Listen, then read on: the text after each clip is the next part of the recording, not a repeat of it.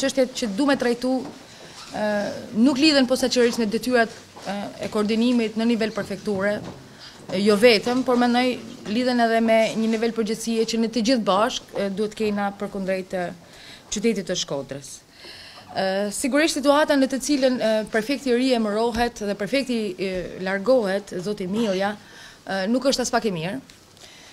Ne kemi ndoshta që nga viti 2018 që kalojmë një situatë, sikurse ju e dini, shumë vështirë, mendoj që ngjarjet e fundit janë bërë problematike. Në fakt jo përmendet në fjalën tuaj, por fakti është që nuk është vetëm Shkodra, është fatkeqësi në fakt për qytetin tonë. Me kanë sa jena edhe në prag të sezonit turistik, të mund ne duhet ta mbrojmë qytetin tonë edhe ta duam qytetin tonë e ta promovojmë qytetin tonë si një vlerë e rëndësishme e zhvillimit. Dhe fatkeqësisht Shkodra, por jo vetëm Shkodra, edhe duam e cilësu këtë është edhe Vlora, është Elbasani, është edhe Durrësi. Po me kanë se jena në Shkodër, fatkeqësisht Shkodra promovohet si qyteti ku ndodhin vrasje, ku grabiten njerëz, ku ka problematikë të sigurisë edhe mendoj që kjo na shqetëson edhe na shqetëson shumë. Tani unë po flas këtu si qytetare, pikë pari, flas si gru, flas si një nën, flas si kryetare e Bashkisë Shkodër, flas me shqetësimin e të gjithë qytetarëve. Qytetarët e Shkodrës janë qytetarë shumë të mirë. Edhe janë njerëz që duan me jetu në qytetin e vet, edhe duan shumë qytetin e vet, edhe aq më shumë kur bëhet fjalë me jetu në një vend që është vendi ndër më të bukurit në Shqipëri. Sigurisht ne të gjithë kena marrë disa përgjegjësi që duhet t'i çojmë deri në fund dhe kjo punë duhet merret me seriozitetin që i takon. Nuk mendoj që është marrë me seriozitetin që i takon. Fakti që kemi disa vrasje, 9 vrasje, 2 të zhdukur e me rrallë, asnjë nuk është zbuluar deri më tani, nuk janë bë veprime për me parandalu dhe ky është shqetësimi jon ndoshta më i madh, prandaj kam pasur atë reagimin asaj dite, ne duhet bënim diçka që të parandalojmë. Detyra jonë është që mos i lëm të hajnë kokat e tyre, përkundrazi. Duhet me bat mundur që të ndalojmë dhe të parandalojmë me sa fuqi të kemi, me investime, me mekanizme, me infrastrukturë. Policia duhet ta gjejë mënyrën, forcat e specializuara duhet ta gjejnë mënyrën dhe ta bëjmë atë të mundur. Sigurisht, me ndryshimin e drejtuesve, unë kam pas respekt dhe kam respekt për drejtuesit e policisë. Në nivelin vendor, sidomos, ata janë përballë me problematika shumë të mëdha. Edhe drejtori i ri që ka ardhur, sigurisht kam pas rastin të takoj, edhe kur kemi diskutuar në nivelin rajonal, pikërisht në Shkodër për çështjet që kanë lidhje me krimin. Por edhe policia nuk do të mund ta bëjë vetëm me këto në Shkodër, do duhet të punojë struktura e gjithë dhe pastaj do duhet të përdoren mekanizma të specializuar për ta bërë këtë të mundur, sepse ndryshe ne kemi hyrë në një cikël i cili vështirësisht nëse nuk ndërhyet vështirësisht se do të ndalet vetë. Dhe në fakt kjo larja e hesapeve, ashtu sikurse në fakt u deklaruar edhe nga ana juaj, nuk mund të jetë në rënje të lirë në Shkodër, përkundrazi ne duhet bëjmë diçka. Kuptohet që kjo prapë them nuk bëhet vetëm, mbase nuk bëhet vetëm as nga policia, mbase nuk bëhet vetëm as nga qeveria. Dhe duhet bashkëpunohet me njerëzit, por për këtë duhet siguri dhe duhet seriozitet dhe marrje e përgjegjësive. Gjë që unë nuk e kam pa. Unë jam një ndër njerëzit që bashkëpunoj shumë mirë, sidomos me forcat e policisë, unë kam bashkëpunuar dhe bashkëpunoj shumë mirë. Mendoj që të gjithë ne duhet të bëjmë diçka që të themi stop. Ne mund të diskutojmë për turizmin, ne mund të diskutojmë për ekonominë, ne mund të diskutojmë, por kurse nuk mund të marrim këto të parat pa diskutuar çështjen e sigurisë publike.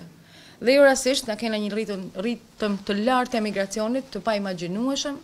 Sigurisht ne kemi një ritëm shumë të lartë të mbylljes së bizneseve në Shkodër. Kemi rënje të turizmit në Shkodër. Fatkeqësisht në vitin 2016 ka pas një rritje, në vitin 2018 ka pas një rënje të dukshme. Dhe mendoj që kjo duhet më na shqetësoj shumë. Kjo është përtej, po themi, të qenurit Parti Demokratike, Parti Socialiste, parti të tjera, sepse interesante për qytetarët nuk është ky fakt. Fakti është që ne kemi një situatë problematike në Shkodër, që do duhet bëjmë diçka. Unë atë nuk e di, unë nuk jam një specialiste për këtë çështje. Por kam detyrën me e thënë me zonin e naltë që frika është shumë e madhe. Tani të gjithë ne mund të themi që janë bandat kriminale, janë larje hesapesh e me radhë. Shteti ka në dorë dhe duhet të marrë përgjegjësinë që ta parandalojë. Kjo do të thotë që krimi merr edhe më shumë zemër, influencon në çdo instancë, jo për rastësisht korrupsioni ka nivele në rritje në të gjitha institucionet. Njerëzit janë kohë të këqija, tha dikush dje, për njerëzit e ndershëm, e prandaj e të mirë në këtë rast. Prandaj na kena përgjegjësinë që më u përball dhe më u përball me seriozitetin që na takon. Sepse po na bëhet për ditë edhe më jo vetëm e papranueshme, por po shkojmë drejt një pasigurie absolute, gjë që është e frikshme dhe është e frikshme për të gjithë qytetarët. Kur flas si qytetare e parë, fillon frika dhe unë ndjej sa do të fortë që të jemi në këtë vend. Thash, ne jemi qytetar, jemi familjar dhe kemi edhe përgjegjësi pastaj. Kur fillon të qytetari i parë, imagjinoni se si përfundon të qytetari i fundit. Po flas me zemër sepse mendoj që duhet me fol me zemër. Unë ofroj gjithë bashkëpunimin që duhet. Ne kemi trupa policore të specializuara, ata janë përpjek me punu, por do duhet të gjehen mënyra efikase që ta bëjnë atë të mundur, sepse nuk mundemi dhe nuk kemi edhe ma forcën me besu që nuk gjehet autori apo që nuk parandalohet. Unë pakte nuk mund me besu, nuk du me besu kështu, ne duhet gjemë një mënyrë për të.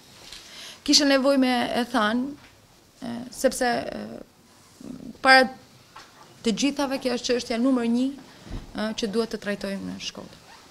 Unë i uroj suksese dhe drejtorit të ri të policisë, që nuk e di. Sigurisht njerëzit në Shkodër janë njerëz bashkëpunues dhe duan shumë vendin e vet. Prandaj pa diskutim që do ta kenë koordinimin dhe bashkëpunimin me pushtetin vendor. E sidomos duhet krijojmë besimin tek njerëzit që ne të funksionojmë ashtu siç duhet. Ndryshe, kjo s'do t'i shërbejë askujt për kundërzi. Do t'na bëjë që t'ikim gjithë një sahet e më parë nga ky vend. Forcat e policisë, drejtuesit e policisë, përveç Alban Çelës dhe kam thënë publikisht, duke filluar nga Veliun Loka, Bebi Bushati, kanë pasur vullnetin e mirë. Shpresoj dhe zotin Ikun e kam pas në kemi komuniku, vullnetin e mirë të bashkëpunojnë. Kjo as që diskutohet në Shkodër, asnjëri nga ne nuk e diskuton këtë. Nuk është çështja e vullnetit të një personi. Ajo që deshta me thënë edhe e thash me shumë qiltërsi, e mendoj duhet me ma kuptu ashtu sikur e thash. Edhe nuk është as pak politike. Unë them ato që them edhe mas kamerave, e them edhe përpara kamerave. Them këtë, që nuk e bën as 3 vetë që e duan Shkodrën e punojnë me vetmohim, nuk e bën edhe një polici vetëm në Shkodër, këtë po them unë. Do duhet të ketë forca të specializuara, ne duhet të parandalonim ngjarjen. Në këto histori ka pasur dhe njerëz të pafajshëm që kanë hangër plumb. Që do thotë që deshit lutem, ne po flasim për rendin. Para një jave nuk më shkret këto opinion. Po, forcat e policisë janë të përgjegjshme dhe duhet të jenë të përgjegjshme, po ju s'mund të largoheni kështu. Kryetare, keni qenë në presion dhe kërstimin siç po s'është korrekte me kanë kështu. Nëse nuk e shqetëson qeverinë, për mua s'ka problem. Me që jemi për media, keni qenë në presion si kërstimi? Është gjithë pushteti në presion. Është gjithë pushteti në presion. Unë deklaratat e mia i bëj publike gjithmonë, kështu që nuk ka problem.